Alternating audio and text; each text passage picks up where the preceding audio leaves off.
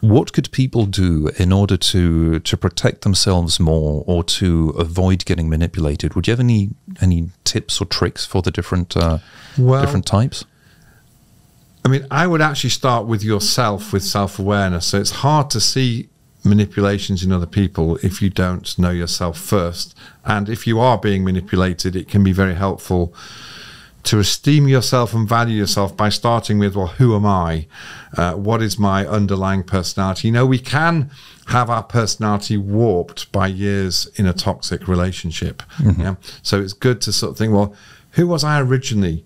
If I go back to whenever, 18 years old, before a certain relationship started, what was I like then? What was the essence of who I really am? So I'd always start with, who am I, and getting a good grounding in that. But then what you're inviting is, you need to be able to accurately read other people. You need to be able to notice when they're not just overextended in a normal way. This is a systematic, you know, abusive relationship. So it's about being able to notice when that's happening. Yes. Yeah. So, I mean, I think an understanding of who you are and an ability to read other people and understand when they're triggering and trying to cause you to overextend is an incredibly helpful thing to do. I'm trying to think what else I would say. You're inviting me to say, how can you sort of, what can you practically do is what you're really asking. Yeah, pretty much. I think on the one hand, what you're saying is it's really important to understand where do we stand ourselves. When we overextend, how do we overextend typically? What are the symptoms? And then let's say somebody who's highly people focused and will overextend in that side. Are there any tips that you would suggest to be able to maintain a bit of control, or any way they can rebalance the different energies, or dial something up or dial something down? I mean, if you are aware it's happening, if you are aware the other person is dysfunctional, you know, they're toxic, you somehow need to affirm to yourself that is what they're doing, and not let it in to impact you as much. So that's sort of being aware of the different, let's say the 4 different archetypes of manipulation somebody else can do. Yeah. 4 different reactions, like archetypical reactions we can have. Then if we're having the reaction, pay attention to the behavior that's coming on the other side.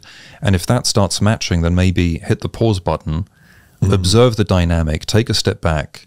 And it could actually just be, now that I think of it, just say something like, I'm going to need a while to think about that. You might have a point. I mean, that would be a practical thing. Detaching, I think, is the thing to do. If I'm aware someone is trying to trigger me, and in the past have triggered me, the most useful thing to do is some way of disassociating, so that they don't trigger me anymore. It can be naming what they're doing, so you're letting them know that you can see the game that's being played. If that's dangerous, name it in your head. But at the end of the day, there needs to be a way either detaching or disassociating from the circumstance. I mean, ultimately, if it really is toxic, you need to get out of that relationship. And I know that's easier said than done. That's true. It's something I've noticed, actually, having people just ask the question, like, what are you doing? Or why are you saying that? What's going on here? And sometimes I remember being in the situation where I'd name what was happening, and I'd see the rage on the other side just become a smirk. And it took me decades to understand what was happening. But just have the smirk of, you know, I got you going there, finally. Yes. And I didn't realize a sort of game of cat and mouse. But I think indeed, like you say, either naming verbally, orally, or just in our head. And if we realize something weird is happening in our head, shut down, go grey stone, grey rock, disengage quickly, create space. And it's a weird thing, because then there's a likelihood they project of saying you're closing me off emotionally. But the thing is, it's okay to close off emotionally and get a bit of space if we need a bit of space. So that can be a bit unsettling, where they project onto us the things that they would do, so we don't do it. But if we need space, a bit of breathing space, then it's only healthy to take that.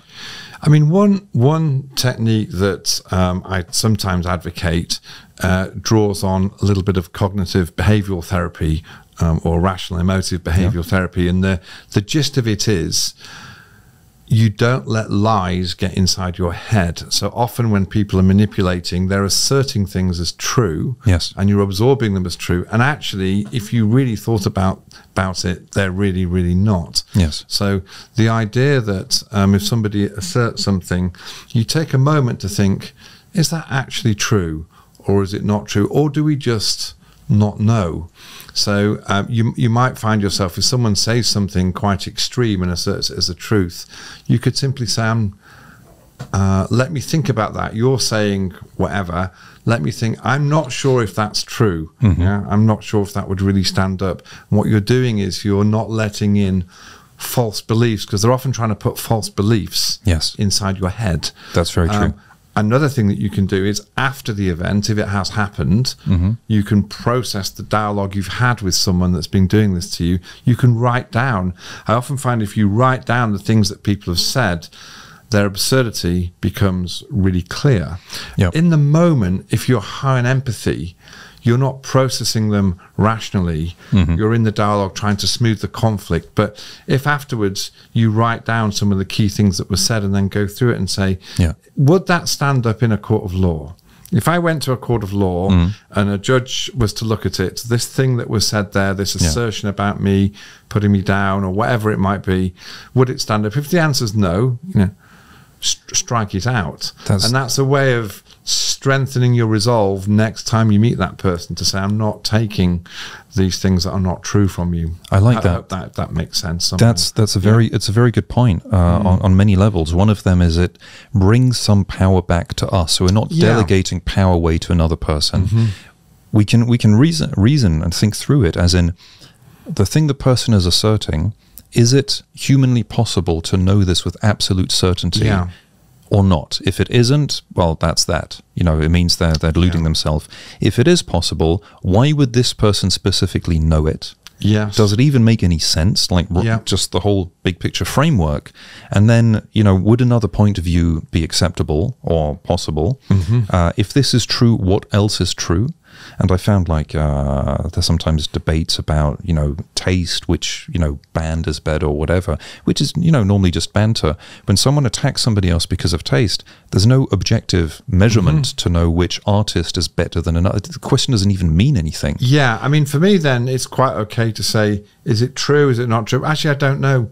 And sometimes just saying I don't know is a pretty good antidote as well. Just take the certainty out of it.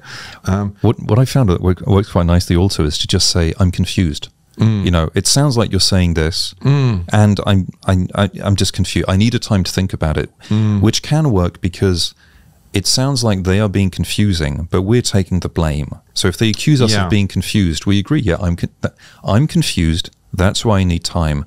And that can buy us a little bit of breathing space to just think a bit more clearly and disengage. And I think, and you'll often find people that have, for want of a better term, the gift of the gab, and they can bluster you and so on. If you actually, in the cold light of day, write down what they've said, it will become very evident. The logical flaws and the nonsense. But in the moment, it's gripping. They know how to get inside your head. That's something I noticed when I was studying. Though, looking back to a lot of the texts we read, it was word salad. But we believed there was something clever to it in social sciences, because it was a professor who wrote it, and a famous professor, they had the clout. So obviously, if I don't understand it, the problem is me, as opposed to it actually doesn't make sense. And a few decades later, I look back at it and I realize it doesn't make sense. I wouldn't be able to describe this in a way that makes sense. And I see contradictions in it, but I was too young to understand that. But you're right about, can I write it down? Can I explain it? If I can't, maybe just take a step back, suspend my judgment, and admit, I can't really make sense of this. And I think that helps sort of ungaslight ourselves, and that's sort of the goal of this. I